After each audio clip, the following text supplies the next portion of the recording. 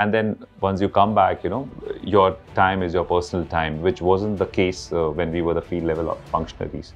And it also changed over a period of time, and also changed depending upon if there is a natural calamity which has happened in your district. Then there was no day, there was no night for us. If there are elections going on, there was no day, no night for us.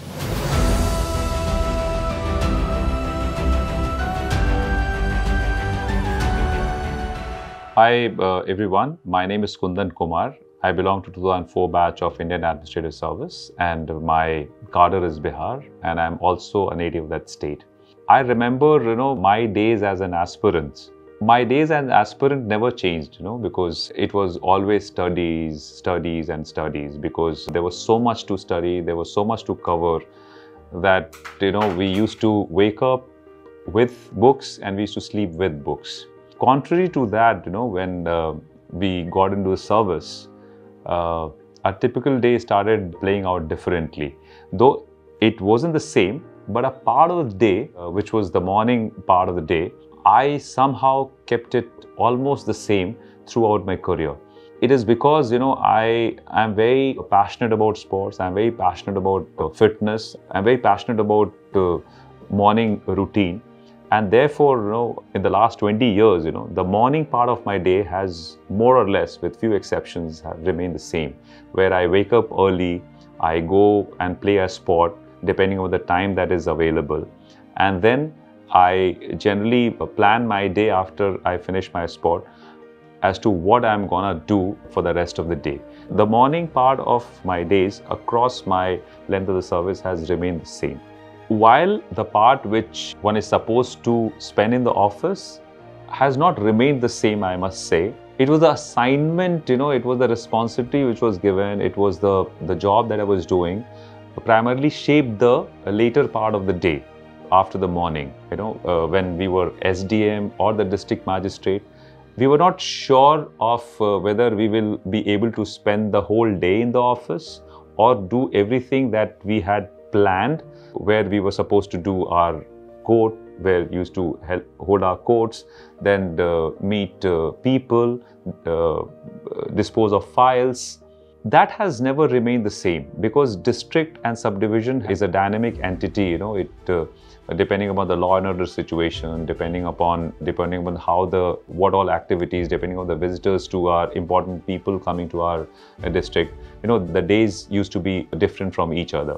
But a typical day during my early days was 10 o'clock in the office, where we used to dispose files, and then a couple of meetings where we used to spend time with different departments, say health, education, agriculture, because as a collector, one gets to review and supervise and monitor all the sectors and all the departments of the district.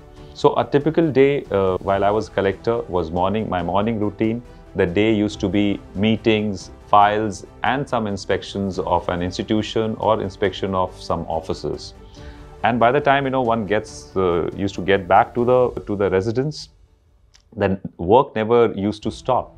And therefore, I used to have only an hour or so to again, to relax myself and sit back in my residential office, which is called confidential office or Gopniye Karyalay. And in some of the states also called camp office. So a typical day of a collector my daily routine was morning exercise, morning fitness, looking after some of the projects which were very dear to me, and meetings in the daytime, disposing of files. And as I used to come back to the residence in the evening, the work never used to stop, because we had so much of work to do that we used to finish our work, say, by 10:30, 11 in the night. So the entire day used to be very long, right from 5 o'clock in the morning till 11 o'clock in the night. That was a typical day of a collector.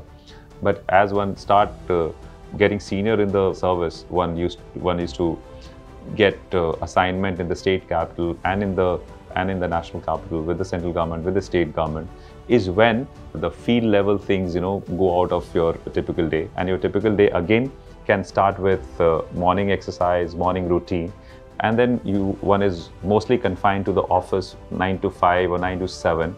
And then once you come back, your time is your personal time, which wasn't the case when we were the field level functionaries. And it also changed over a period of time, and also changed depending upon if there is a natural calamity which has happened in your district. Then there was no day, there was no night for us.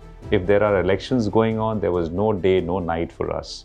So I would say today I have a much more relaxed day than what it used to be while I was in the districts as collector. I have, for a very long period, I was also PS to the central ministers, where again, your life is almost like, or your routine is almost linked to the routine of your boss.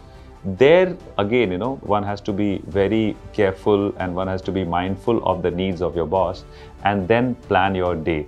Having given this description of a typical day of an IAS officer, I can say with a lot of certainty that I put in efforts. I tried my level best not to disturb my morning routine, because as I told you, I was very passionate, and I'm still very passionate with my morning routine. And I always tried to do my morning session, notwithstanding how the night was, how difficult was the night. I used to get up early, finish off my morning routine, morning exercises, sports.